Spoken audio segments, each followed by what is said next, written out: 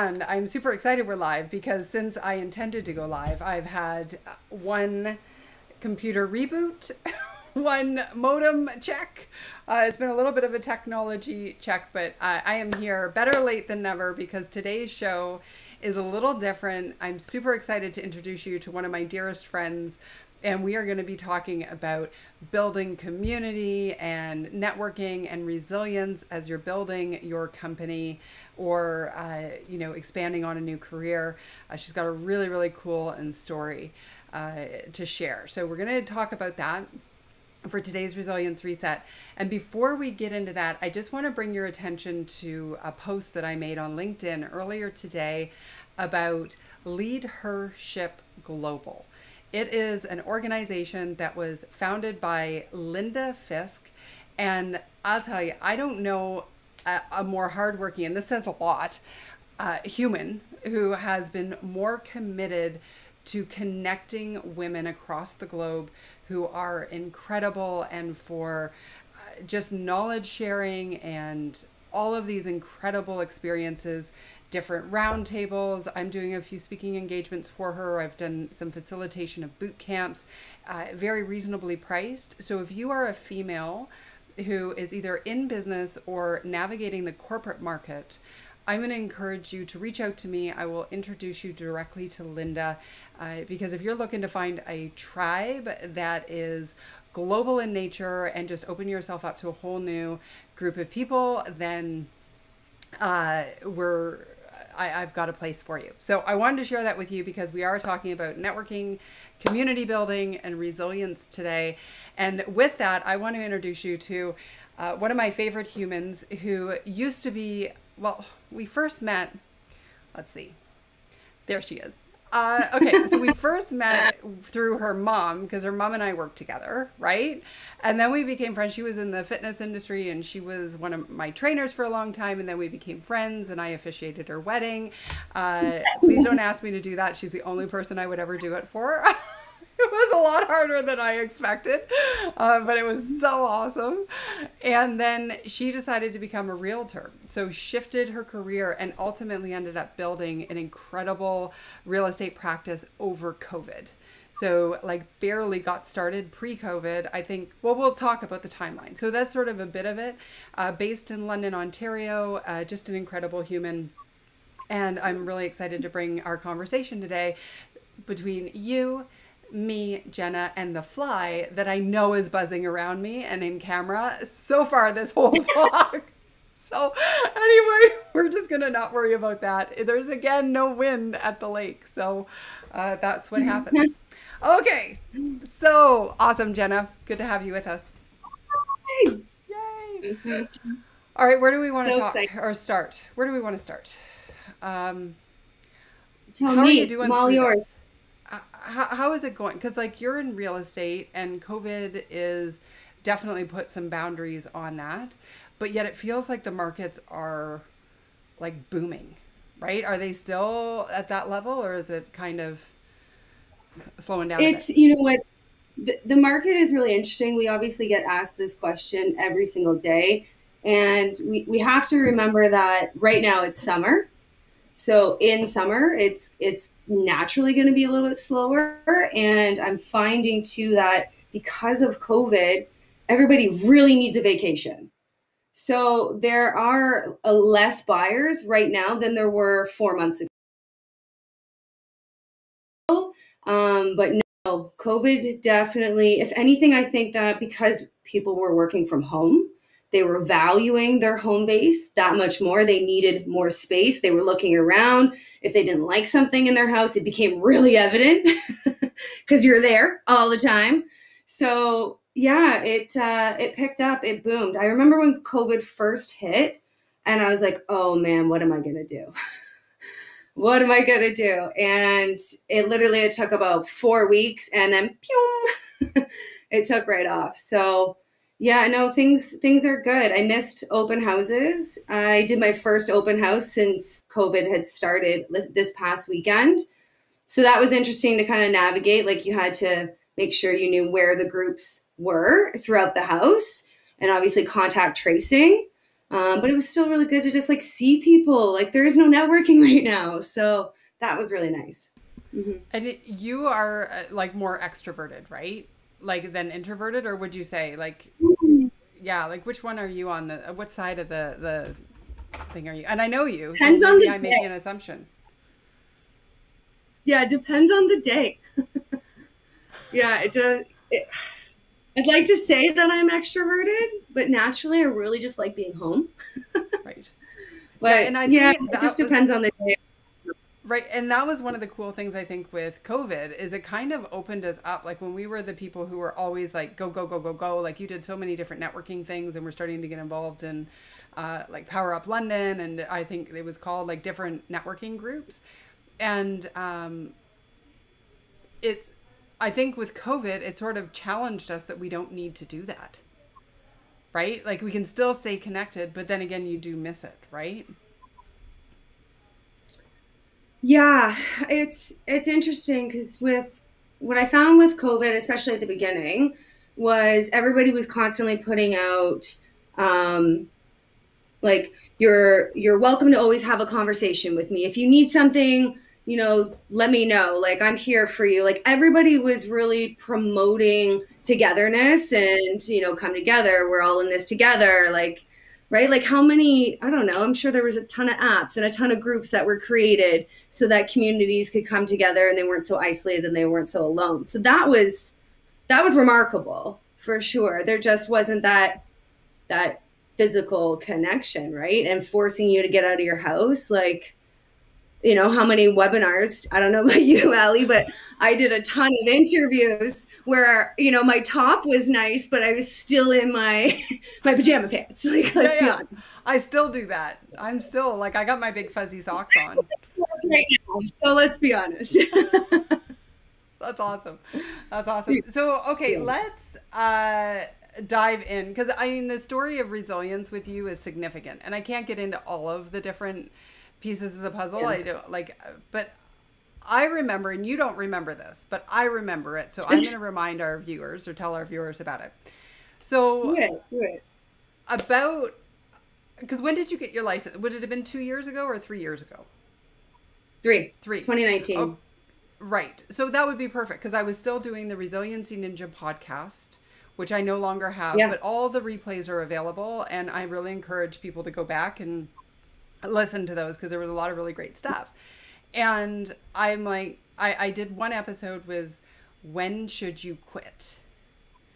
And it was very much an empowerment message of like, you got to, choose, like decide, is it what you really, really want? And are the steps you're taking the right steps you need to take? And maybe what you need to do is stop some of the steps you're doing and not quit the whole thing and the baby with the bathwater. And it was, I mean, I did it 3 years ago, but like it got released and then you called me and you were like, the day I remember I was walking my dogs listening to that and calling you right after. I don't remember the quit part though. Okay. So, well, you did. And okay. And I was like, well, no, you can't quit. I don't know. You said, should I quit? And I'm like, why would you quit? No, I really want to do this, but damn, it's hard. Damn, it's hard. And, sometimes it is hard, but like you had transitioned. And I think there could be people who are listening right now who are in one industry and then they decide to transfer into another industry.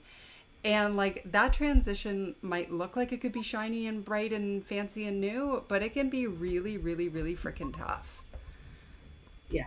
Oh, for sure. I don't know how many people transition from one industry to another that say that it was seamless. That's for sure. I know that like for me being in fitness for so long and being like super comfortable and I trained trainers and I knew what I was doing every single day, it became just comfortable and easy. And my family being in real estate, so I'm a third generation realtor, so is my brother.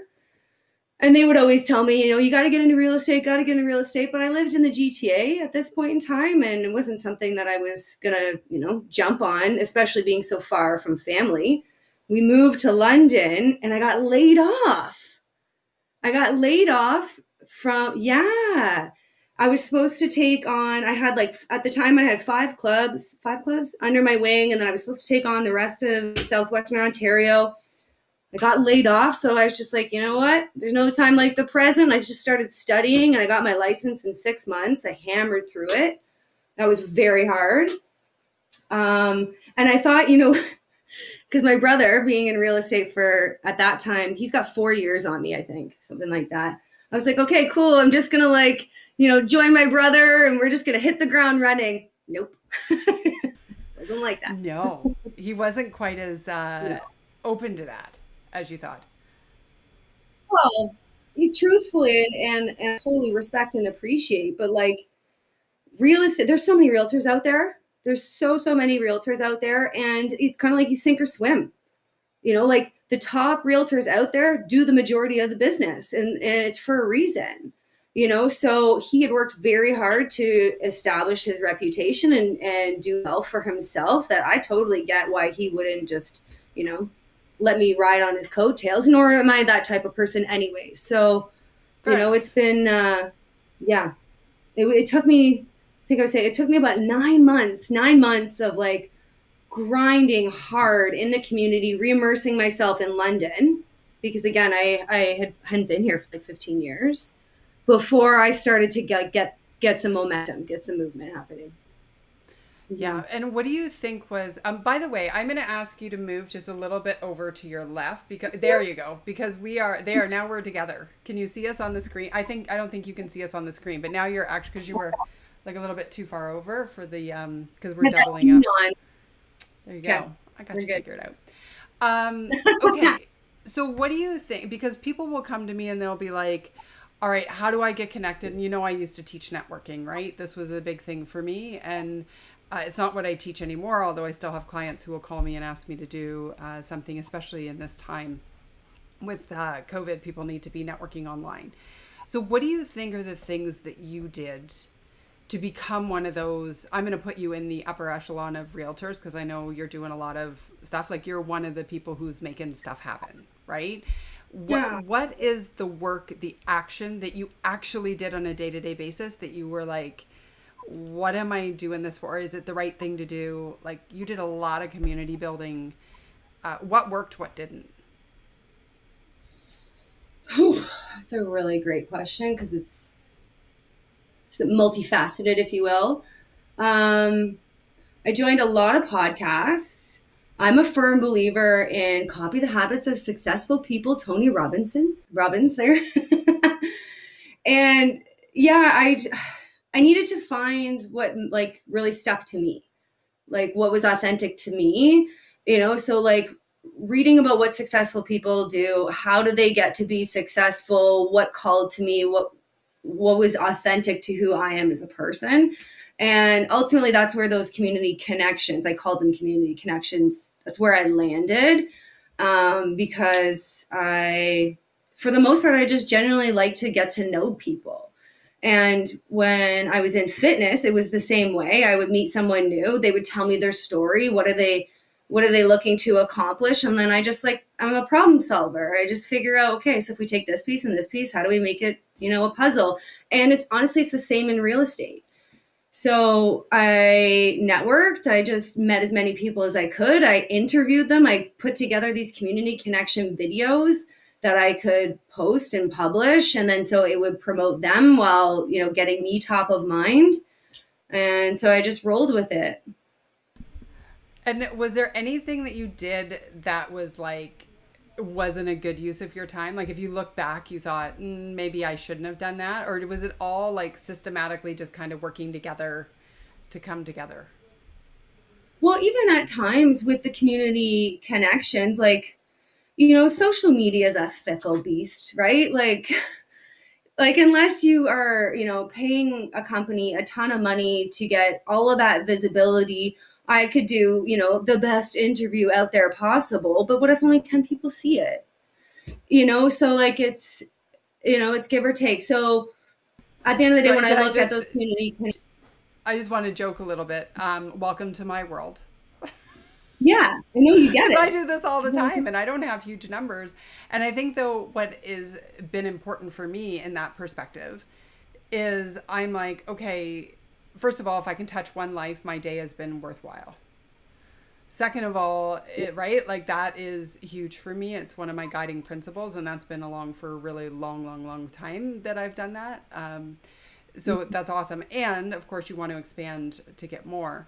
But I also think that the consistency, like I've been doing this for 4 or 5 months now, where I do the 4 times a week, and it's starting to build, and people aren't necessarily coming always when it's live, like big numbers, but I'm hearing from like prospective clients, like, oh my gosh, yeah, of course I want to talk to you. I watch your lives on the replay. Yeah. So, you know, then that trickles out to be, and I think sometimes people will, you know, say nobody's watching, right? And then stop doing it or not want to do it anymore because nobody's watching, when in actual fact, if one person is watching and you keep going, eventually it's going to be a snowball.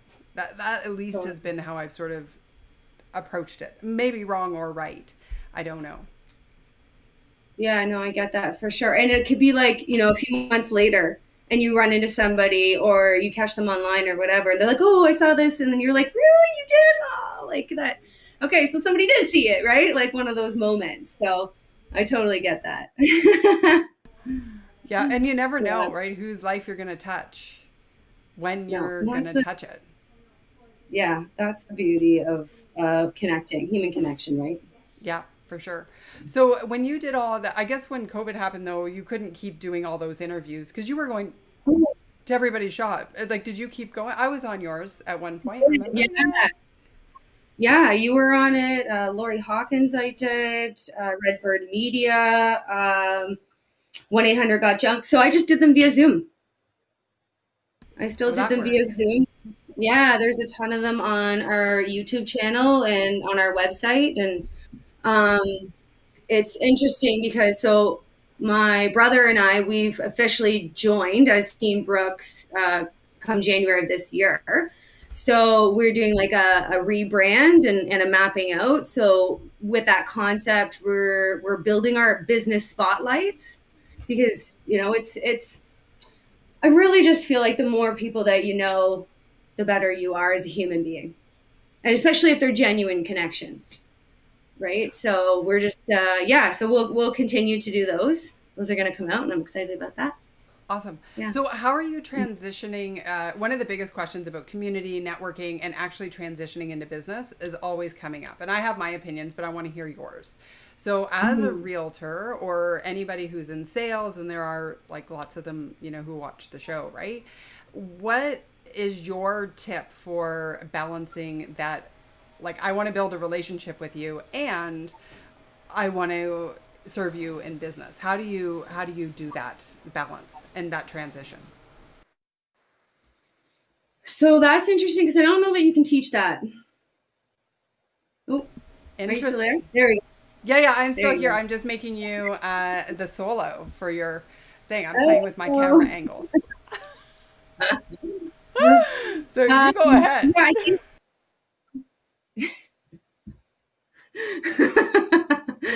I think that it's a fine line because so I used to teach sales within fitness, like how to actually be a fitness consultant and connect with people and figure out what their needs and their wants are. And so, you know, you can write a script about it. You can teach those steps, but the actual connection, being able to read somebody's body language and actually like really pick up on it. I think that comes with time and experience. And I do think that there's a part of it that you can't teach. Like it's natural. So I can give you an example. Like there are a handful of transactions that I did this year, actually, that were people that I met like in my very first year, like door knocking. And I just stayed in touch with them. You know, I'm just reaching out to them, seeing how they're doing, what's going on in their world, like just genuine consideration. And I think that that's really like the big difference. And it's interesting about not being able to teach it. So, but at the same time, what's that? Well, no, because I often have debated this, right? Like, I mean, I remember I once did a talk for one of the big 4 accounting firms on networking. And at the end of the first workshop, they all started laughing, like the organizers. And I'm like, what are you laughing at? And she said, well, we actually had a bet going on that we didn't think you could actually teach this, right? Like that you couldn't break it down systematically for somebody because a lot of our people were really struggling. And I'm like, well, who was like who? And there was one person who's like, yes, you can, right? And so, but it's still that nuance, right? Like that charisma, that ability is, you're right. It is really, really, really tough to teach. Yeah. Yeah. But you did. And like you said, you built these strategies, like, you know, you can write it all out and you can teach somebody and you can role play with them and then they can get it in that moment. But it's just like when you're training, you know, Winston, or you're doing karate or whatever it is, like, unless you literally like practice it day in and day out so that it becomes second nature, like how does anybody change their stripes? You know, true. so you now, yeah, like, I need to practice. Yeah. You know, I think it's just easier for some people than others because it comes more natural. Right. Mm-hmm. And I think, like, so I was just reading, one of the books I read recently was Grit. And the concept there, always when I talk about a book, I pull it from my little stash of books.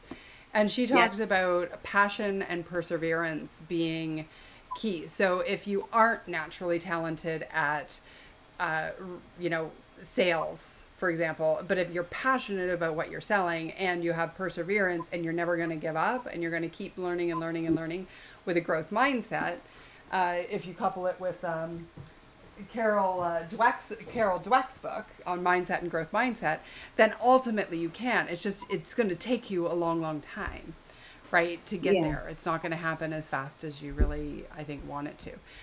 You know who's watching us is James Smith. Ah, James. How fun is that? See? Yes. And Power Up London. Yeah. Is it, so what is happening with that? Is that still happening, Power Up London, or nothing? No? Yeah. Maybe we won't talk about that on air. That's all right. So what else? Like, so if people are like really thinking, okay, I want to build my presence, take me through. So you said you did door knocking. Oh yeah. Like I did it. So okay. Yeah. Yeah. I think the key is to try everything and find out obviously what sticks, right? What works for you. I think to go to talk on this and to go back to what you were just asking, like, how do you get really good at sales? The key is to be passionate about what you're selling. Like, I can't imagine, you know, I don't know, selling something that I didn't genuinely believe in or enjoy. You know, like I love going through homes and I love hunting for people. Like, you know, once I find out what it is that you want and why you want it and what your needs are, like, I want to be that person to find it for you, you know? So like that, you can't teach that part. So for me, when I was like door knocking, if I don't get the opportunity to really like connect with somebody, it's just going to be another person knocking on your door. Right. So yeah. So I often have wondered that about real estate agents. Like, wouldn't it be boring? Because that's not something I'm interested in doing, is checking out houses and trying to find it. But you've actually made it like a mission. Like, I'm going to find you the house. Mm-hmm. Mm-hmm. That's cool. Not only do I love the houses, like love looking at houses, like every house is so different. Some of the things I've seen is just mind blowing. It's amazing. But I also just love being that person for you, right? Like I will forever be in your world some way, because I have facilitated that transformation for you, that change in life. Right. That's really cool. I love that. Yeah. Yeah. I love that. Do you miss fitness, the industry? No. Interesting. You were there for so long and so successful in it. Like, you know what? It's funny. World. Yeah, the chapter was done. Yeah. The chapter was done. I had great times. Don't get me wrong. Like, I had some serious nostalgia longing for a time past, but you know, I'm not in my 20s anymore. I'm like late 30s now. And the gym world was actually very toxic. It was very, very hectic. So yeah, I don't miss it at all. Like I still am very heavy into fitness, Yeah. but yeah, I don't miss the gym world at all. Was it toxic? How come? Like, you know me in Oh my toxic God. environments, I'm so anti-toxic environment, I just run. But wouldn't it make Mhm. sense that the very industry that is trying to give people health and wellness is not toxic? That's, I think I should be careful with what I say here. Fair enough. I've got this like little like birdie on my shoulder being like, watch what you say. Yeah, yeah. Okay, fair enough. Yeah. No, Yeah, it I totally just, get that. you know what, to be politically correct, it was just a lot of long hours. Like, I don't know, long hours. And like you're 6 days a week and, you know, you're preaching balance, but you're not practicing it. Put it that way. And when you talk about balance, so, and this will be the last thing I want to talk about because our time is going to be up here very quickly. God, it goes fast, eh? I can see that fly by. Oh, yeah, it's there. I can just, he and I are friends. You know, we're bonding until the fly swatter comes out after I'm off air. Then he's done. So, anyway. Bye, Joe. So let's talk about balance because, you know, one of my biggest things is stress management and destructive stress and how people are so desperately burning out or just like feeling like they're already burned out and zombieing, right? And I wonder about in sales, which is commission based, and like being in real estate, but also the different hours that you work, right? Like people, it's the weekends, it's the nighttime. Like, how do you balance that? Or do you? Like, maybe you don't balance it. That's a really good question. How do you be okay with that? You know, with being a realtor, as being somebody who likes to be in control, you're not in control like probably, you know, 90% of the time because you have to be reactive. Like my role in this world as a realtor is to be reactive. You are basically on beck and call for your clients because if something comes up, you got to jump, you got to go do it. Like this morning I had to run to 3 different houses. And that was not on my agenda. You know, like there's always going to be something and you are in negotiations sometimes till 1 a.m. And like, you never know. So what I've really learned to do is to listen to my body. So I do have a set time. Like I do wake up at 5:30 every morning and I do go to the gym and I read and I listen to podcasts and I'm big on those things. I meditate as well. But when I'm tired, I nap like this morning or this afternoon. Yeah. You know, you and I were supposed to touch base. I'm like, I'm sorry, I just had a nap. Like I just woke up. I feel like a zombie. So like when you're tired, you listen to your body. When you're hungry, you eat, you know, like I think that you have to honor that and not judge yourself for that, especially, oh no, there is no especially. You just always have to do it. You have to. Right. You have to Yeah. honor Totally agree with you. And I'm a huge person like on naps, right? Like I'm a huge proponent of them. I think that they're so valuable if you have the flexibility to be able to do that. And I think what's so important about what you just said, and I want to just echo it for the listeners, is guilt-free time off. Right? It's like when you're in work mode, wear that hat and wear it intensely and be all in and be totally like, I'm here. And when it's not work time, be totally all in on it's not work time and just so that I struggle with. Okay. You're not the only one. Lots of people do. Yeah. And my dear husband, he will attest to that. It's very hard, especially because my role is so reactive that like for me to put my phone aside and say, I am not working, I'm not looking at my phone, I could be missing out on something big. And there is no end game with real estate because once one transaction is done and you continue to have those people in your life, like you still have to keep going. Like there is no end game. It's not like I get a salary and I'm cushy for the year. It's like, I know I got to keep going. I got to keep building my pipe for next year. And like, there's no end game, right? So you got to be cautious with that. And I'm working on setting those boundaries for myself. Well, and then I wonder if there are different strategies to put into place where, certain names might be, on do not disturb, right? Like, or like have, how in an iPhone you can actually put like different ringtones for certain people, and have, when you do your do not disturb, you can actually set people that they can always interrupt you. So, Right. maybe if there's a deal you're waiting on, that could be a strategy that may work. Yeah.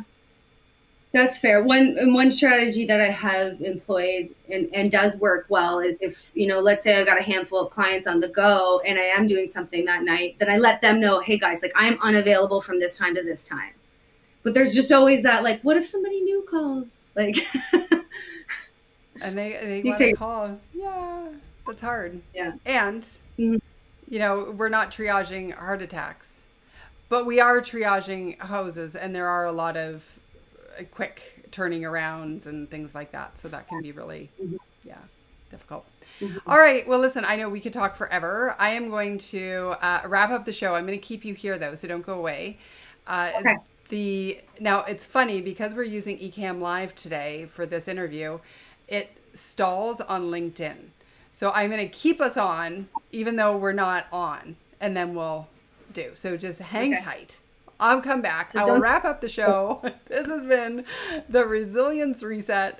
And I hope you got some great ideas for your own life if you are building in, in this weird world that we're living in. And I am so grateful to be a part of it. Greg, thank you very much. Said great episode. So awesome to have you here, Greg. And I believe it was a great episode because my friend Jenna is just brilliant and she's doing amazing things in the real estate market in London, Ontario. My favorite city. I know. People are like, is it really your favorite city? I do love London, Ontario, even though I moved out to the lake. But it's still, I consider it home. All right. Well, listen, folks, we will be back on Monday. Next week, we are going to do either Monday or Tuesday. I'm going to do a show on mental health. That was a request from Corey, who listens to us over on Facebook. And so we're going to be talking about that. And then we are going to, I'll probably dissect another book that I've read. We'll have Wildcard Wednesday and who knows what else. But in the meantime, I hope that you will stress less, do more, and be happier. Now, I'm going to keep the feed going for just a minute for LinkedIn to catch up so that it doesn't cut you off in the middle of the show. All right.